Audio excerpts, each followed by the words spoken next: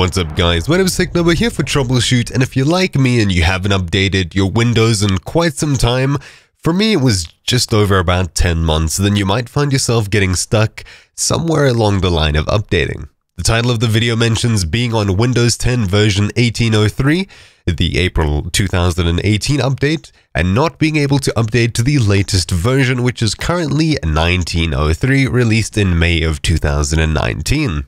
Of course, this will work for any version, upgrading to any version.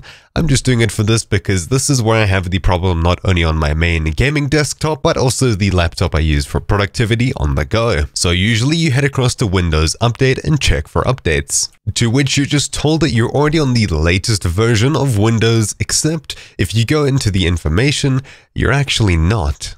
So if we go to OS Build Info, here's where you'd see it being outdated. I've obviously updated mine and got mine to work, but I'm still going to do it on my laptop, so that's how I'll be demonstrating this to you. Just imagine this said 1803 and not 1903. So, hypothetically, you click the check for updates button and it doesn't give you an option to update. Well, then you might think you're stuck, but you're not. Don't worry, even though we won't be using the Windows Update tool built in with Windows, the tool I'm going to show you here to force an update to the latest version is an official Microsoft piece of software, the Windows 10 Update Assistant. Head across to the first link in the description and you'll see a Download Windows 10 page. Now you might be a bit scared by that, but don't worry, this is just a normal update that will be performing much like any other. Your files and programs will remain intact. So at the top, you'll see a gray header bar that says the Windows 10 May 2019 update. Obviously, if you're checking in the future, this may be slightly different,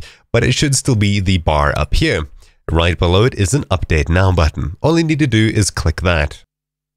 It'll then download an exe, which you can just open as normally, and you'll basically be following the guide that pops up next. I'll show you on my laptop so you can see exactly what I'm talking about.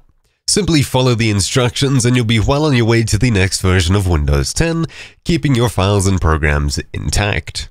If you're like me, then you may have been prompted to uninstall a program or two. These programs are apparently incompatible with the new version of Windows 10 and might have fixes somewhere on the publisher's website that you'll have to download later on. But for now to update, you'll need to uninstall them, at least temporarily. I had to uninstall an old version of Sandboxy. What it is not important right now, but it was easy enough to uninstall it, complete the update process, and reinstall it if I needed to once I've updated. You'll be left with a Windows 10 Update Assistant program on your computer that you can go ahead and run if you ever have the issue again. Otherwise, you can go ahead and uninstall it from the control panel as you would any other program. Once you've finished the update, you won't need it anymore. Anyways, that's it. I hope this helps you update your Windows. My name's been Technobo here for Troubleshoot, and I'll see you guys next time. Ciao.